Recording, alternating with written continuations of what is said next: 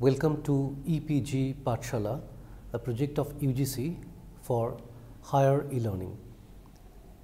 My topic is statistical procedure, parametric and non-parametric, RMS-22. I am Shubhashish Bandyopadhyay, Associate Professor of Sociology at Indian Institute of Engineering, Science and Technology at Shibpur. Now, I am going to give a brief introduction to the utility of statistics in social research and specifically sociological research. Statistics as a discipline has two origins. One is collection and gathering of data, the other is putting this data into analysis.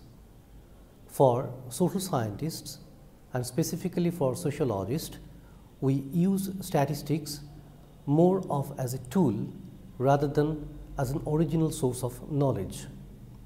For us, statistics means a tool for analysis, a tool for description and tool of interpretation. Combining all these three things together, we can generally divide data interpreted in terms of statistics in social sciences in two parts. One is parametric, the other is non-parametric. The parametric part has something to do when we know the specific nature of the population, where parameters are given in a defined boundary and can be treated in specific mode of action, interpretation and analysis. But there are cases when the parameters are diffused and dispersed across the population, and we cannot apply the parametric procedure to interpret or analyze the data in the structured manner as it is used in parametric statistical procedure. This second part involves non-parametric procedures.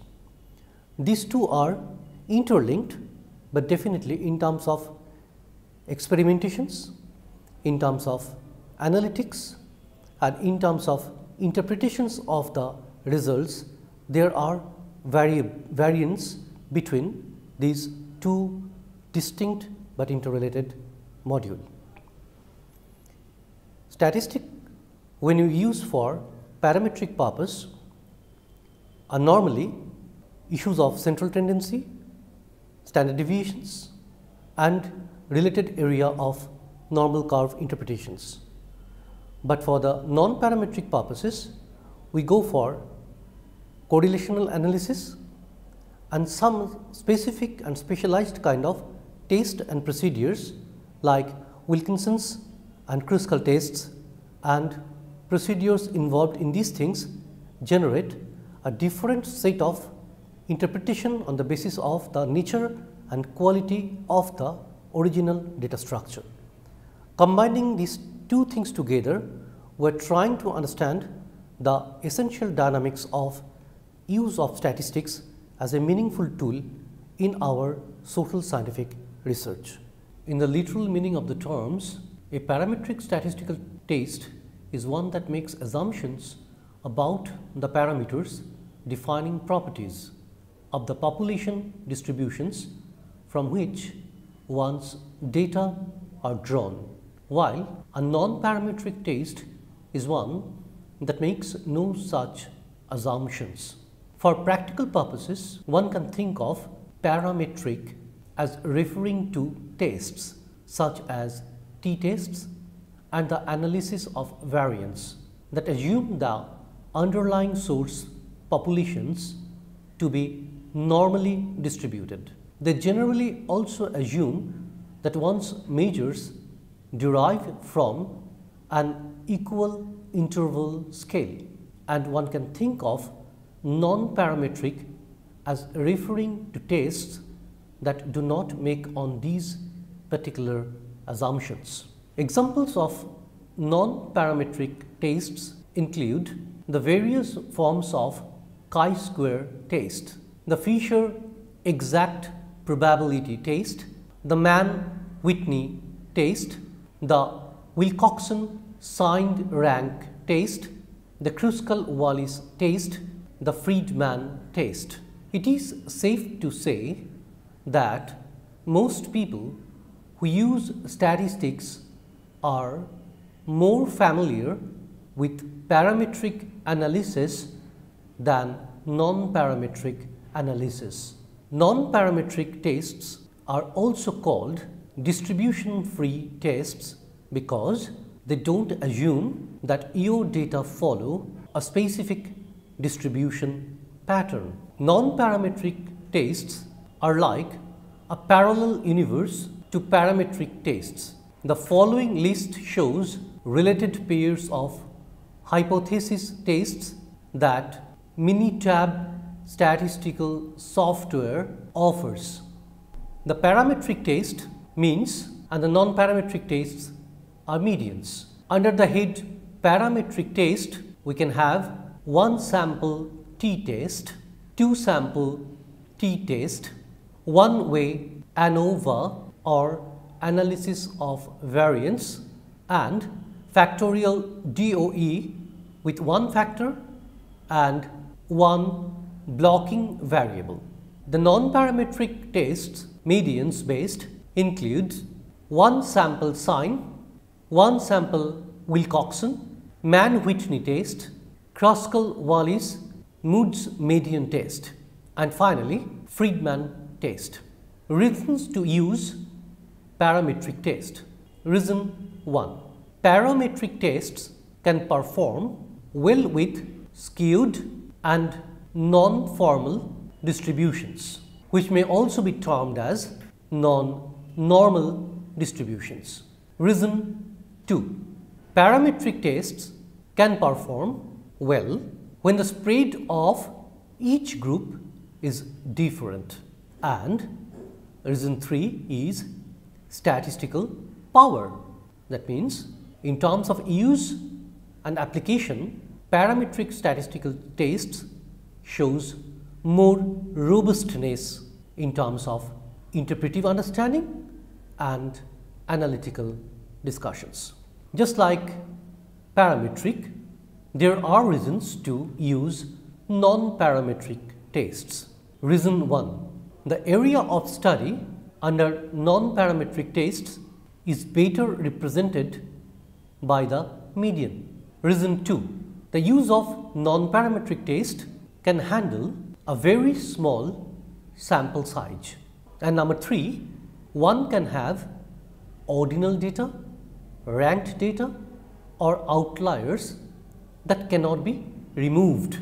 So, in general, when there are chances of impurity in the distribution of the population or within the sample size, and where the extreme values are involved and something we cannot replace easily, we normally refers to non-parametric tests as our way out. Some closing thoughts. It is commonly thought that the need to choose between a parametric and non-parametric test occurs when your data fail to meet an assumption of the parametric test. This can be the case when you have both a small sample size and non-normal data. However, other considerations often play a role because parametric tests can often handle non-normal data. Conversely, non-parametric tests have strict assumptions that you cannot disregard. The decision often depends on whether the mean or median more accurately represents the center of your data distribution. If the mean accurately represents the center of your distribution or the spread of your sample size that is large enough, consider a parametric test because they are more powerful and more incisive in nature. If the median better represents the center of your distribution, consider the non-parametric test even when you have a large sample size. Finally, if you have a very small sample size, you might be stuck using a non-parametric test. Try to collect more data next time if it is at all possible. As you can see, the sample size guidelines aren't really that large. Your chance of detecting a significant effect when one exists can be very small when you have both a small sample size and you need to use a less efficient non-parametric test. In terms of comparison, if the type of analysis is comparing two related samples, the relevant non-parametric test will be Wilcoxon signed rank test. The consequent parametric equivalent is t-test for dependent samples. Comparing two unrelated samples, when that is the case of analysis, you may use Mann-Whitney U-test for non-parametric test. The same would apply for parametric equivalent test of T for independent samples. In the third type of analysis, if you are comparing three or more related samples, the non-parametric test pattern would follow Friedman test. The parametric equivalent in this case would be repeated measure ANOVA or analysis of variance.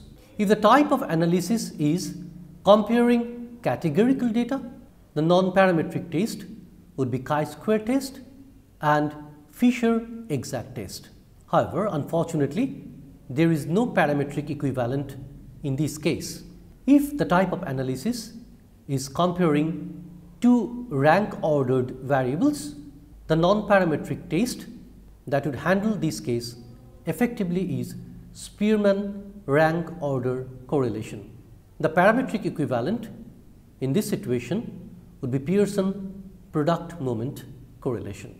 When the type of analysis is comparing two rank ordered variables, the non-parametric test applicable here is Spearman rank order correlation. The parametric equivalent in this case is Pearson product moment correlation.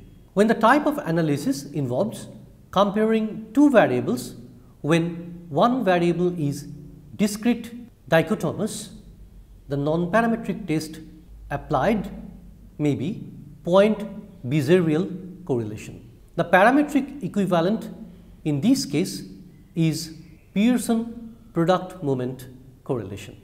When the type of analysis is trying to compare two variables when one variable is continuous dichotomous, the non-parametric test would be biserial correlation and parametric equivalent is Pearson product moment correlation. When the type of analysis is trying to examine a sample for randomness, the non-parametric test is Run's test and unfortunately once again there is no parametric equivalent present.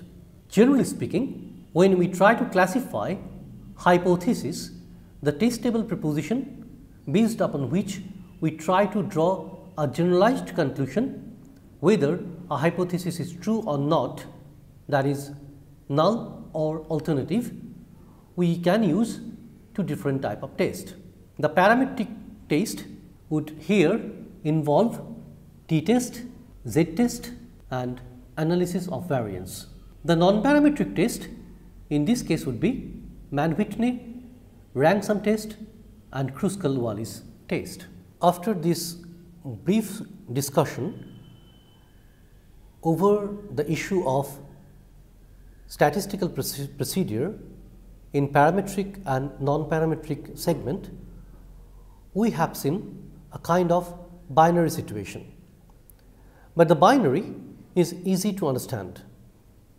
If your setup context, if your quality of sample and the population is homogeneous, well structured, organized, less arbitrary, you can go for a robust procedure like parametric statistics, which gives you more power for more precise generalization. But interestingly, in social scientific procedure, there are moments when we do have little or no control over the context, content, nature, attributes and quality of the population or intrinsic aspects of the sample, because human condition is volatile, quite random and can be less systematic all the time. In this context, when you have a solid grip over the parametric procedure, you can switch over to non-parametric statistics, because though it is slightly less powerful as a tool, but it gives you enough amount of flexibility to generate understandable generalization on the given nature of random, arbitrary nature of the sample and the population size. Basically, this binary is dependent on the context and the structure of the research situation, the moment you are trying to study. If it is more structured, you definitely go for the parametric procedure. If it is less structured, more open, slightly random and arbitrary situations where you cannot control extraneously on the issues of sample and population, it is better and more rational to opt for a non-parametric procedure. I hope the things are clear to you now. Thank you very much.